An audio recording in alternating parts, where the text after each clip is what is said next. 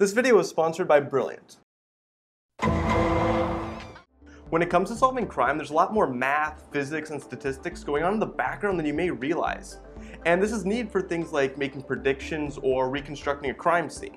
And sometimes the underlying analysis can be as simple as looking at the outcomes of a coin toss. If I took a coin out of my pocket and I flipped it 10 times and every single time it landed heads, what would you think? Would you think it's a fair coin, or maybe it's a little bit biased or weighted?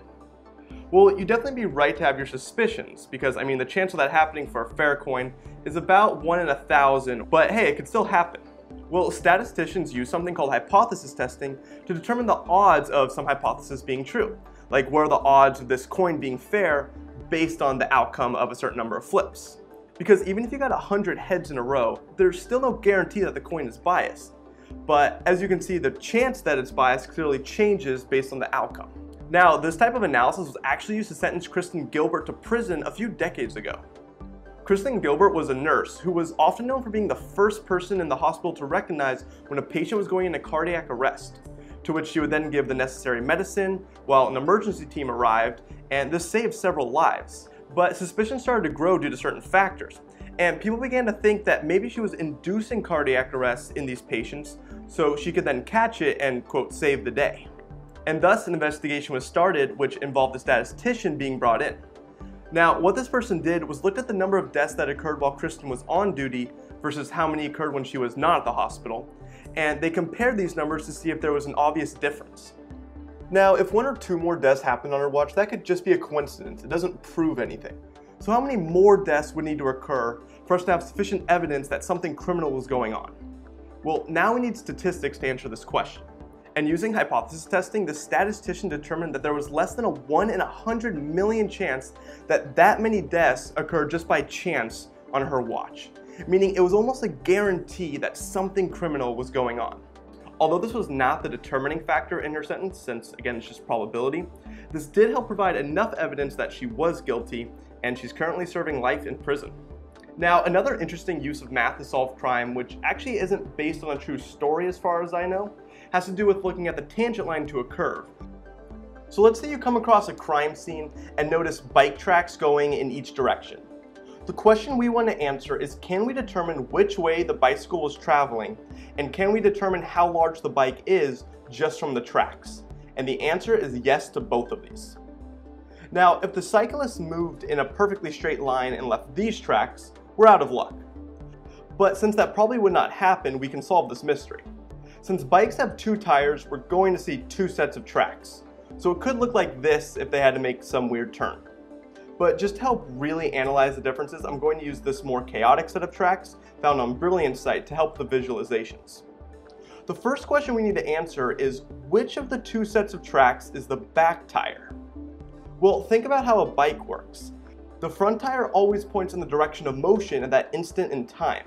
If the bike looks like this and you start pedaling, the direction of motion would be in this direction, the way the front tire is pointing. So when we look at the tracks created by the front tire, the tangent line points in the direction the bike was going at that instant. The back tire, on the other hand, is fixed. It cannot rotate. And the way it's fixed, it is always pointing at the front tire. This means that if we draw a tangent line at any point on the back tire's tracks, it should intersect the front tire's tracks, since at that point in time the back tire was again pointing at the front tire. So looking back at this picture, clearly the dashed line cannot be the back tire, since a tangent line here, for example, does not intersect the other curve, or what would be the front tire. So the solid curve must be the back tire, since at any point I can draw a tangent line that intersects the other curve. Okay, but we still don't know which way the bike is moving, but here's how we're going to find that out. Again, the tangent line to the back tire will always intersect the front tire's tracks, but the length of that line has significance. It's the distance from the back tire to the front. Since the bike obviously does not change size as it moves, that length does not change. So the line segment that is tangent to the back tire's tracks and intersects the front should always be the same distance. This means we know the bike was moving to the right. To see that, if we picked a point, then drew a tangent line towards the right, we'd get a length. Pick another point and we could find an intersection point yielding the same length. Same with another point, and so on. You won't find that going the other way though. So there you go. The bike was traveling to the right, the solid line is the back tire's tracks, and the bike is about this long from the back to the front tire. So that's a lot of information from just 2 sets of tracks. And now if you were asked what the tire tracks of a bike moving in a circle look like, you'd know it's not this, but rather this, where the front tire always points in the direction of motion and the back tire points towards the front tire, such that the length of the line segment is the same as the distance of separation of the wheels. Next up, traffic is a complicated thing. Maybe you've seen this animation that shows that traffic can be caused by just one person cutting off another. Now, you may not think that much goes into solving the problem of traffic besides adding lanes here and there, or controlling freeway on-ramps, for example. But oh man, there is a lot of analysis that goes into traffic.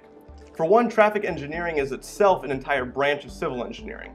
But also go look at the traffic flow Wikipedia page. It's about as long as World War II's Wikipedia page, and you'll come across things like single vehicle dynamics, methods of analysis, the Hamilton-Jacobi partial differential equation, three-phase traffic theory, kinetic wave model, merge models, traffic bottleneck, and way more. So yeah, not as simple as one may think. But we're gonna take it down and just look at how bad one single event can be in terms of traffic. Let's take a one-lane road where a tree falls. And for this problem, there's no going around or doing a U-turn or anything like that. Now let's say on this road, the flow rate is 10 cars per minute. So every minute, 10 more cars build up in front of this fallen tree. Then let's say on average, the cars are spaced 5 meters apart as they sit in the traffic jam. This means the physical line of cars is increasing at 50 meters per minute. Now, once the tree is removed, what happens? Well, the first person starts moving, then there's a delay just due to reaction time until the second person starts to move. This repeats for the third, then the fourth, and so on. If we assume a reaction time of 2 seconds on average for each driver, that means the front of this traffic jam is moving backwards at a rate of 1 car every 2 seconds.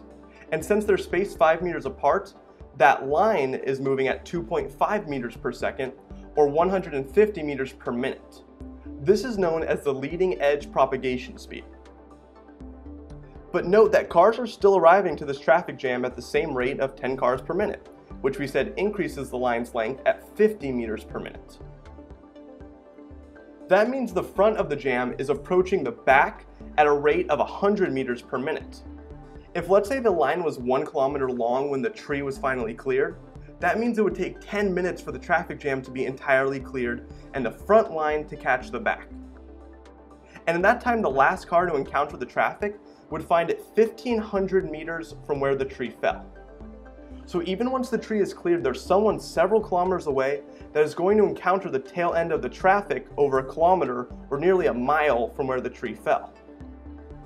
But the crazy thing is, if 29 cars arrived per minute instead of 10, and still the line was 1 kilometer long once the tree was cleared, then the jam would propagate 30 kilometers from that tree over a course of over 3 hours from when the tree was cleared. Now, the line would not be that long, but it would propagate that far backwards like a wave as people arrived at the back while others drove away from the front. As in, it would take 3 hours for that front line to catch the back. Think about that. A tree could fall on a road, be picked up not even 7 minutes later, and cause over 3 hours of traffic that would move 30 kilometers from where that initial event happened.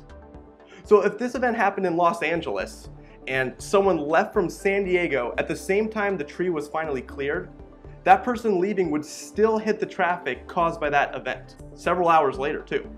And at 30 cars per minute, theoretically the traffic jam would never dissipate until the traffic flow slowed down or people reacted faster. So there's an overly simplistic analysis of how traffic works. When engineers design a building, there's obviously a lot of work that goes into it. Like, there's even people in charge of analyzing the soil that the building will rest on top of. Because when there's not, well, we've seen what happens. But now the question is, how do skyscrapers even stand up when we've clearly seen how unstable structures become as height increases, which you can see if you just stack a bunch of books on top of each other. Well, the thing is, as height increases, the center of mass of that stack moves up. If all the books had the same weight, then it'd be in the dead middle. And there's always a gravitational force applied at that point. So if there's even a slight tilt in the structure, this will actually apply a torque about the balance point. So as the structure height increases and that center of mass moves up, it'll become easier and easier for that structure to tip over. But when it comes to buildings, they actually start far beneath the ground. Typically, a large hole is dug and filled with dense concrete where the main support beams are driven into. This portion, as well as the lower sections of buildings, are really heavy. In fact, sometimes the center of mass of a building is beneath the surface, and this distribution of weight almost removes any risk of toppling from wind or earthquakes. But buildings do not stay perfectly still, even in strong winds. They're subject to swaying. In fact, people living on top floors can experience feelings of seasickness. There are ways engineers can reduce this though, and this is actually a big deal in structural design. For example, some buildings use tuned mass dampers to reduce mechanical vibrations. This is a picture of one in the Taipei 101 located in Taiwan. This thing weighs 660 tons, which is about 20 fully loaded 18-wheeler trucks, or about 8,000 of me. So yeah, it's really heavy, but significantly reduces the chance of collapse due to strong wind or an earthquake, as you can see here. But another solution is to use slosh tanks. Yes, just huge tanks of water placed at the top of buildings can reduce vibrations. This is because when a force is applied to a tank of water, the water itself applies a resultant force in the other direction. So when placed at the top of a building, once the building starts to sway to the right, let's say, the water will slosh to the left and apply a restoring force to stabilize the structure. If you hold a chain or a rope at both ends and just let it hang, what shape will it make? You may think it makes a parabola, which was the assumption at one point in time. But in fact, it makes a different shape, one with this equation, which is also a hyperbolic cosine curve. This is known as a catenary. If you turn the shape upside down, you get the shape of many arches found around the world. And this is used because of how forces are distributed throughout the arch as a result. Next, if you're ever asked in an interview why manhole covers are round, the correct answer is because no matter how you orient them, they won't fall through, unlike many other shapes. But if there's a follow-up question of what's another shape that can accomplish this, then you can really impress them by saying they're a low triangle. This is a shape formed from the intersection of three circular discs along an equilateral triangle. This shape can be seen in architecture or certain types of machinery, for example. It's useful in machinery since it can reach into corners due to its ability to rotate within a square.